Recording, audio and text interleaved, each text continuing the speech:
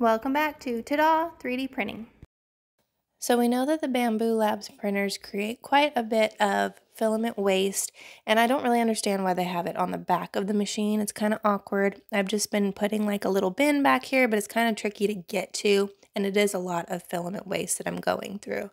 So I like this Purge tray bucket that has a removable part so you can dump all of the filament waste without having to pull everything out. So the one part is 9 hours and the other one is about 6.5 hours. It says it doesn't need any support, so I wanted to try this out.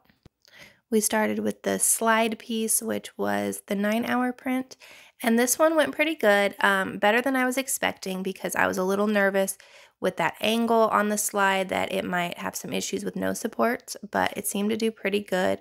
But when we get it off the build plate, it definitely takes up the whole plate because we do have a little bit of filament that kind of attached that is that kind of like purge that it does on the side.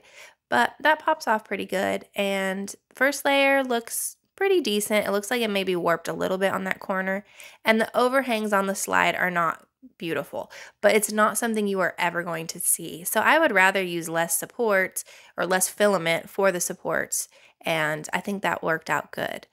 And then on the next thing, I kind of messed up. I had accidentally started the same print again, not swapping, and I had forgot that it had printed that first layer. So the interesting thing is when I did print that inside bucket, it just printed right over that first layer.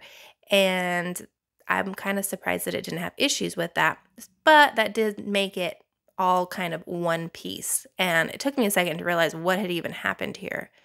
Other than that, it did warp a little bit on the front, and maybe it's just because I didn't, properly prep the bed after the other one. It might not have had enough glue. I'm not really sure. So I'm hoping that, especially with the amount of filament that it used, I just would like to still see if this fits in the other piece. And again, since it's not like something that needs to be sold, it's just utilitarian. As long as it works, that's what I need. So now that this print is done, we can just snip off this little first layer. It really was only like a layer and a half. So just using scissors is fine to just cut that off. And I used royal silver and overture for this in PLA because I wanted to match the color of the X1 carbon as much as possible.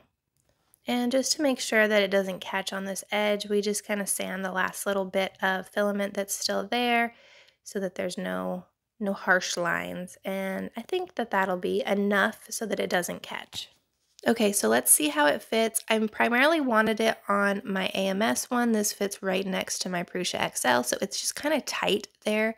And it does fit just fine to get it into place. And I think that we'll still be able to grab the purge bucket out. I really like that this has two separate pieces, so that can just slide right out. Let me know if you like this design by Urban 3D or if you found a similar one that you like. Thanks for watching.